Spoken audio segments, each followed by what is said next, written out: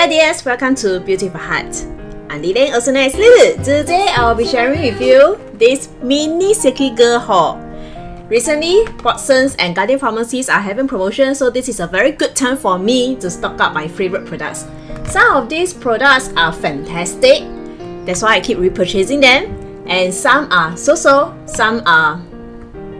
So if you are interested to know which are which, please continue watching. If you happen to like this video, please consider to subscribe. Thank you so much. In my channel, I'm doing cruelty-free beauty products review. I love to explore makeup products from the drugstore, the indie brands, and Sephora brands. So if you are interested in makeup products as well, please subscribe.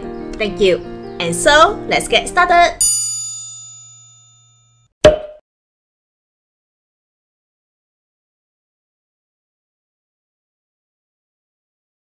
Let me start off with the face product first, which is this Magic BB Cushion. When I was buying this, there is no makeup tester, so basically I'm just guessing my own color. There is no color display, so I'm just basing on my luck. For this BB Cushion foundation, there is no scent. It helps to lighten up my skin and makes it seem brighter. Coverage is medium. It can cover up 50% of my dark circle. After a few minutes, when the foundation settles down, it appears very natural on my skin. After a few hours, my whole face becomes glowy, and this is the kind of effect I like. And because I have combination skin, dry U-zone, oily T-zone, my nose area becomes oily after a while, which is expected. And then when it becomes oily, it becomes a little blotchy. But overall, I enjoy using this BB Cushion foundation.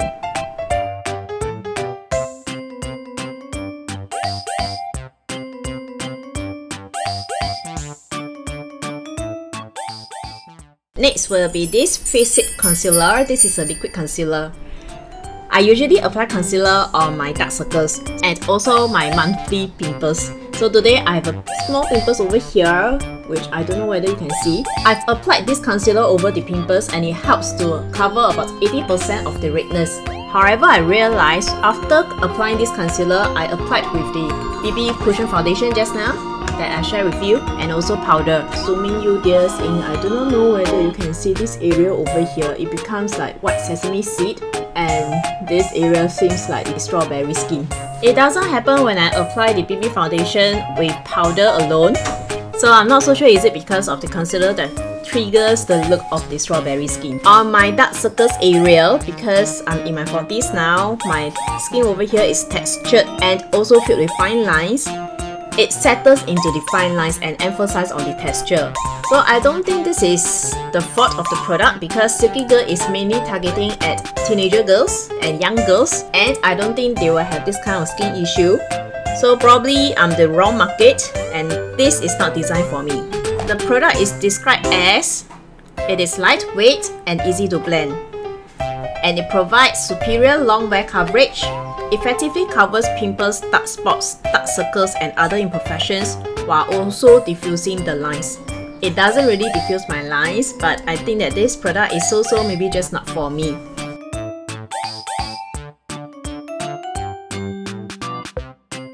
Next will be this gentle eye makeup and lips removal. I always use this kind of dual layer makeup remover to remove my eye makeup and also lip makeup. When I converted myself into a cruelty-free user, I always use the brand of Revolution Beauty. However, their makeup remover is already discontinued.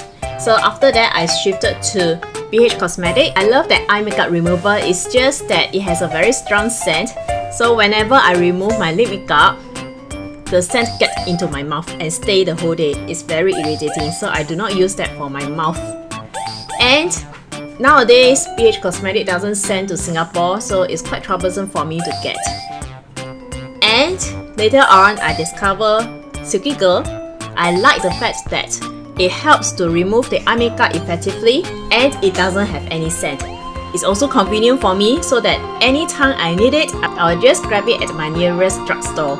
And I've been repurchased this many bottles already. After removing the makeup, it is not very oily, so it feels very comfortable on my skin, and it helps to remove the makeup in a very fast way, saving me time. It's also stated in their website that these are gentle on sensitive skin. So recently I've explored this brand for U2 eye makeup removal. It is scented. So again, I don't use it for my lip makeup. The longer I use this, the more I don't feel comfortable with this on my eyes because it will sting my eyes. So after finishing this bottle, I will still switch back to this SilkyGirl Gentle Eye Makeup Remover. So this is a very good eye makeup remover. If you dears are looking for cruelty-free options, please look out for this. Especially so when the drugstores are having promotion, you can stock this up. Another things I've stocked up is the eyebrow pencil. I can never go without eyebrow. There are two kinds of eyebrow pencil over here. Let me start off with this. This is their high definition brown liner. I've already finished up a few. So this is already at the end. This is the older one. This is the current one I'm using, and more over here.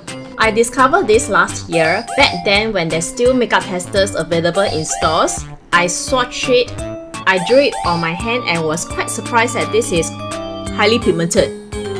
Because usually, especially for those hard formula, it can't show up when I'm doing swatch on my hand. But this is really pigmented. Okay, as you guys probably can see, the pencil is a slanted angle round tip over here, which is quite broad.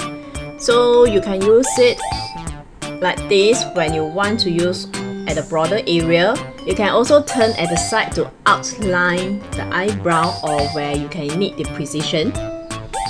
But because of the tip, which is the rounded one, I don't find it very convenient to draw for my eyebrow because my eyebrow is very thin and very narrow. Even when I use the side to draw for precision, I find that after a while the sides get rounded and it defeats the purpose. I love the color, which is soft grey. Somehow I either like a soft grey or a brown eyebrow pencil because it suits my hair. So usually I will apply this soft grey together with the dark brown or brown. It comes with this very big bushy brush over here, so it's actually very good to neaten up our brows before we draw them. So overall, I find that this is a good product. It's just that I prefer it to be the slim type. And this will be the Expert Brown Slim Liner. I've mentioned in one of my previous videos when I discovered this, I much prefer this formula than my favorite ColourPop Precision Eyebrow Pencil. And nowadays, I just alternate between the two of them. There are two colors available, which is number 1, Natural Brown.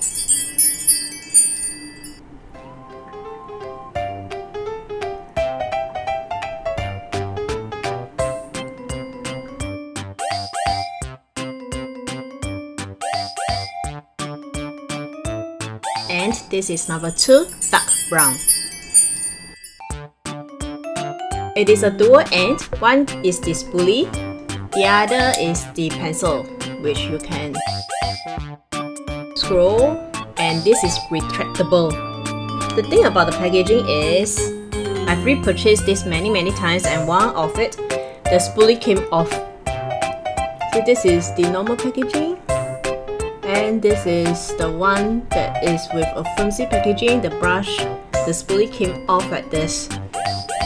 So besides that, I like the formula and the slim tip. The tip is 18mm as stated in their website. And what it means is, it helps me to draw my eyebrow very easily and very precisely. This is waterproof. It's long wearing. By the end of the day, my T-zone will become more and more oily. And when nothing touches my eyebrow, it pretty much stays the whole day. But if I were to use a finger to rub the eyebrow, then it will smudge. In the website, it stated that this is paraben free. And this is $10.90 each. If you are a makeup beginner and want to learn how to do eyebrow, you can test this out because with a slim tip, it's much easier for us to draw. Alright, I just bought this mascara I think last week. This is still very new, and usually a new mascara will be slightly more damp than when it's a few weeks old. So this is a dual-ended one. This tiny slim brush over here. By right, this is for the underlash, the lower lash, not the underlash. But because I barely have any lash on the lower eyelid, so sometimes I also use this as my upper eyelash mascara. This is the other end. This is a waterproof mascara. As you dears can see, my natural lash condition is so pathetic. You can hardly see my natural lash. I also don't know why I picked this up. Mascara don't work on me anymore. As you can see, my lash is already curled. But once mascara touch my lash, the curl will drop immediately. And this is the condition of my lash.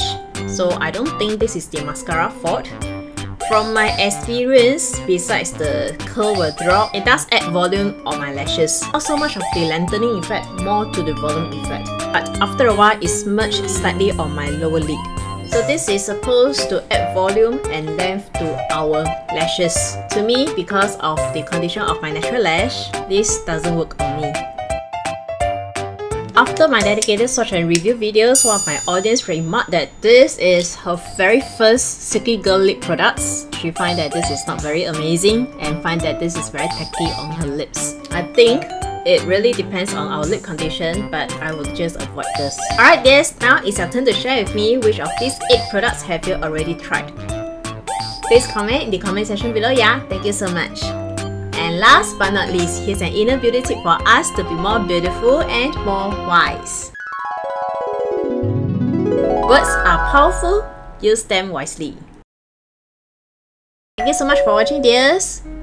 If you happen to like this video, please remember to subscribe, share, ring the notification bell so that you can watch more of my review videos and help you to save some money. And share it with your friends. May you dears have a peaceful, blissful and joyful week ahead. See you next time.